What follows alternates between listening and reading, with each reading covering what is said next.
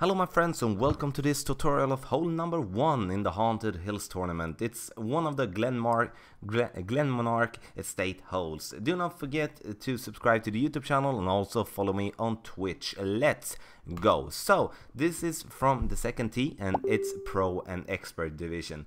You can play this one in two ways. One way Brian will show you here, which is using the rough before the green.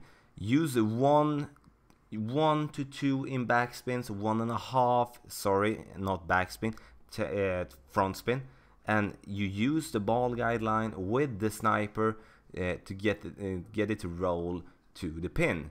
Have in mind here that there is rough just between the green, just besides the green, of course, and it will be a really tough shot many of the times, because if you're slightly off target, and especially if you do have side wind, you will have a hard time to put your ball onto the green. Otherwise you will have a rough shot, and that's of course really hard than shipping it in from the fringe or from the fairway. So you could see using the rough win one in front spin, and that one did make Brian go close to the pin. So that was a really great shot, and absolutely a shot where you will be able to make a hole-in-one from. Me myself, I'm using the fairway spot before that bunker to let it to bounce, using the ball guideline with my hammerhead to use it to bounce over to the green. But here you can see I find myself in between clubs, and that is something that you do not want to have. So have that in mind, that you will be in between clubs.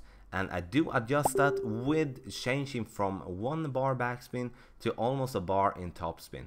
And here you can see hitting it perfect.